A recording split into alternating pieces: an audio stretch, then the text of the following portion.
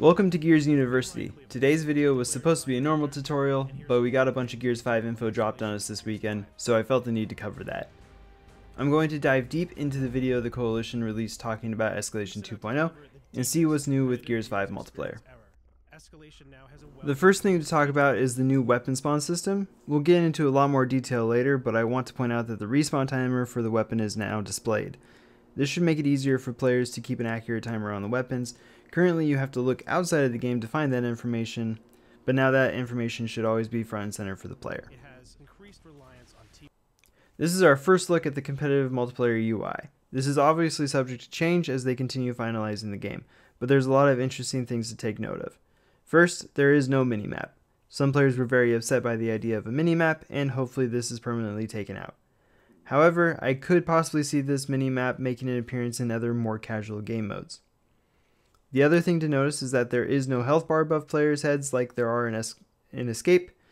I assumed that this was going to be taken out for PvP, but I could see this also being present for more casual modes to help ease players into the difficult Gears multiplayer. The Gnasher also only has 6 shots in its clip, down from 8 in every other Gears game. This means you'll likely have to be more selective with your shots, but for the most part I don't see this being too much of a change. You can also see the game will now tell you who will win and how long it will take. I do go back and forth on whether I like this change. On the one hand, knowing when you can hold a setup or when you need to push is something that can set good players apart from lesser skilled players, but Gears isn't a math game and taking the time to make that decision isn't necessarily a fun thing to do, so I'll let you know my thoughts on this after the tech test. The basics of Escalation are still present. There are 3 rings and you control them to gain points. If you reach the point count or capture all 3 rings, then you win the round. First team to 7 rounds wins.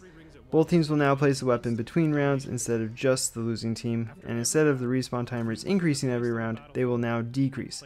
This change will play into the new live system that is coming up. Each player will now start with 5 lives, and each round they will gain 1 more life. If you run out of lives, you won't be able to spawn until the next round. If your team has nobody on the battlefield, then you will lose the round, and at halftime you'll get another 5 lives to play with. This respawn pool leads to potential rounds where you'll want to not respawn after a fight in order to save lives for later rounds. This is a little less harsh than it seems when you consider that the starting respawn timer is 16 seconds. In theory, you'll be dying less early in the match than you did in Gears of War 4. This is one of the changes I am most worried about, however, as matchmaking and getting a bad teammate could severely hurt your team even more than in Gears 4. If a random teammate throws away their lives early in the match, then they'll likely be sitting out a majority of the later rounds, making it a 4v5 match. On the flip side of the coin, they might care too much about their lives and be stingy with their respawns early and leave you in a bad position that could be a win for the team. Either way, playing for your lives is going to be very important. The new weapon pick system is potentially going to be very interesting, and with a team will provide a lot of new strategic options, but playing with randoms will be a bit more of a mixed bag. So unlike in Gears 4, both teams will place a weapon each round. The weapon spawn is chosen by a team captain, and the rest of the team will vote on what to place in that spot. You can even place power weapons on your side of the map, but you will have to go through an upgrade path to get there, and once you're there, they will be limited versions of the weapon. For instance, after you upgrade from a shot grenade to a Marksa to the boom shot, the boom will only have 1 rocket. You can then spend more weapon placements to upgrade that to have 2 rockets or respawn faster. The one thing that I'm not clear on at this point is whether or not weapons will reset at halftime. This will determine how much worth there is in leveling up weapons on the battlefield, and this new system could be very hit or miss for a team of randoms.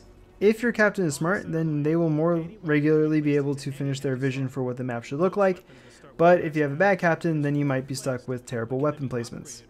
We're going to know more about this stuff on this weekend during the E-League tournament, which will reveal a bunch of Gears 5 information. The spawns in Escalation 2.0 have a new look. There will be 3 players further forward, but they will not spawn with any support grenades, and 2 players will be further back, but will spawn with either a smoke or stun grenade. This might be one of the biggest deal breakers for solo players in this game mode. I don't imagine many players being okay with spawning in the back, and if your team captain is in front, to my understanding they will be able to select to upgrade their loadout, which could lead to some selfish moments, when maybe a weapon could be better placed on the map. Again, we'll have to see how it all plays out during the tech test. That's going to be it for this video. Let me know down in the comments what you think of Escalation 2.0. The next few weeks of videos are going to be focused mostly on Gears 5, with coverage of the E-League tournament and gameplay from the tech tests. I do want to squeeze in some tutorials that I've promised, but that's going to be based on how much time I have. But I'll see you in the next video.